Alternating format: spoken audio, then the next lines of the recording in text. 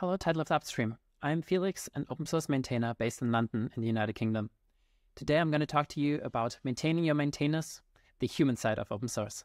First, a few words about me. I've been an open source maintainer for the past 14 years and work on a number of NPM modules for working with HTML and plain JavaScript, most notably HTML Parser 2, Cheerio, and Pass5. In the past, I've worked at several Silicon Valley tech companies such as Coinbase and Facebook as a full stack engineer, but for the past 2 years, I've been working full-time on open source. Okay, so you do not want your maintainers to quit on you.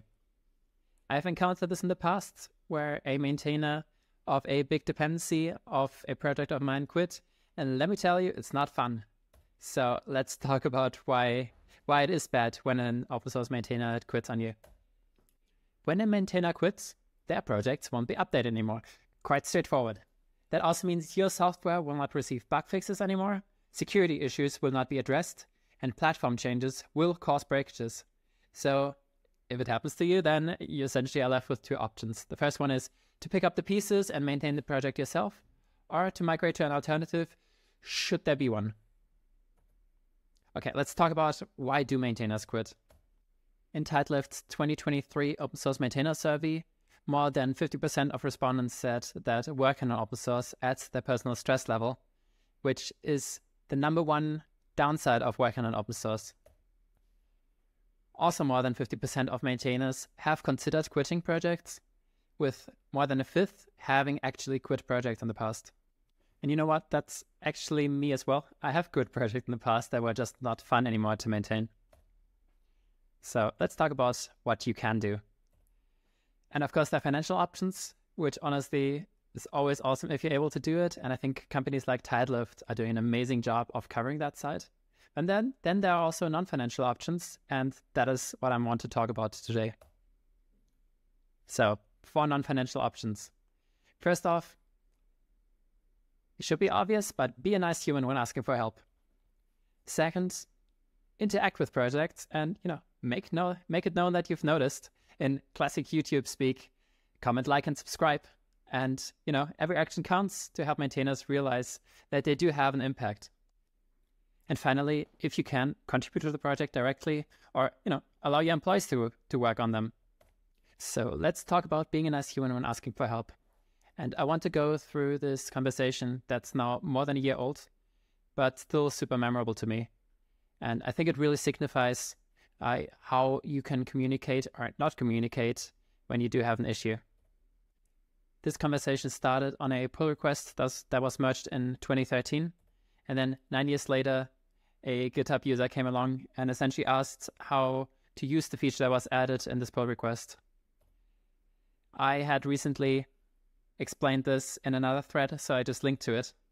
And then one of the people that was on the original pull request, like all the way back in 2013, commented and asked me, hey, do you live in Nebraska by any chance? And linked to this XKCD, which is quite iconic nowadays. But if you don't know it, it talks about how all modern digital infrastructure just stands on top of a project some random person in Nebraska has been thanklessly maintaining since 2003, which, is a super, super nice compliment. Yet the person that asked the original question and revived the thread came back and asked, if someone lives in Nebraska or not, what matters more is responding to a random person in decent manners, not nerdish manners. They very clearly didn't get the joke and also seemed quite upset about my reply. Yet they were not able to, do this in a nice way. So I ended up ignoring this and just thanked Altana for the super, super nice compliment and said, hey, this made my day. As an open source maintainer, this is unfortunately way too frequent where we have the choice to either ignore an insult and just close an issue or to tell them off and, still close the issue. Okay, let's talk about other ways to empower open source maintainers. So, of course, compliments are awesome, and like a well-placed compliment can really make someone stay. Then, reactions are already really, really helpful in just making it feel less like you as a maintainer are just shouting into a void.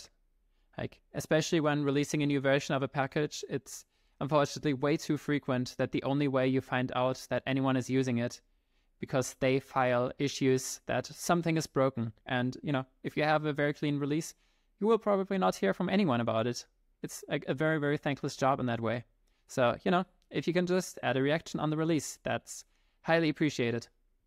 And of course, finally, pull requests and other ways to contributing to projects, really create a community and make sure that maintainers don't feel as alone doing their work. So let's talk about contributing to a project directly. Tidelift's open source maintainer survey has a whole bunch of options for contributing to projects, ranked by how valuable the maintainers would find them. If you're a manager, I highly recommend that you encourage your reports to contribute to open source software, not just to help maintainers stay sane, stay in place, but also to just make sure that if they do churn at some point, you might be in a good position. So let's talk about this. What if a maintainer churns anyway? Well, the best part of open source software is you can fix this yourself. So if a project has stalled and is not being maintained anymore, you should be ready to take it over. Ideally, you can take over the existing repository and the package manager listing and just continue the project as it is. This gives a clear upgrade path for other people that use the library and prevents concurrent efforts. So this way, everyone can agree on the same place to continue, and you might have a community at the end. The big requirement of this is that the maintainer already knows you. So, you should interact with them while the project is still alive. As an example from my own life, one of the biggest modules I maintain, Cheerio, depends on Pass 5. At some point, the maintainer of Pass 5 wanted to step away, which would have posed an existential risk to Cheerio. Thankfully, me and the maintainer had interacted a lot over the years, and so I was the first person he pinged asking if I wanted to take over the project. 2 other people also volunteered, and now the project is alive and well, and is continuing to get updates, which means Cheerio can also flourish. With that, I'm at the end. Thank you so much for listening. I hope you took something away from this talk. If you want to, catch me online, and otherwise have a good rest of your day. Thanks.